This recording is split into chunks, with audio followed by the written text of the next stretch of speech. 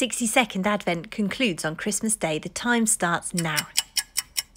This isn't the end, it's the beginning.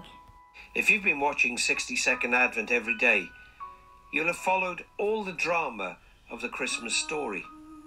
And although we've imagined some of what the characters might have said or been feeling, the Christmas story is true. God really did send his son Jesus to be born as one of us and to die to save the world. It's a story from history, but it's a story we haven't got to the end of yet. God's story still continues.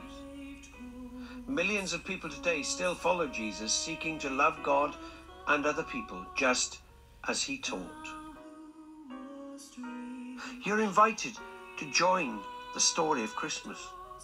Jesus will bring you hope, peace and joy, and your whole life might change. This is your invitation to follow Jesus. Say a prayer, come to church, or get in touch. Christmas Day isn't the end of God's story. It's the beginning.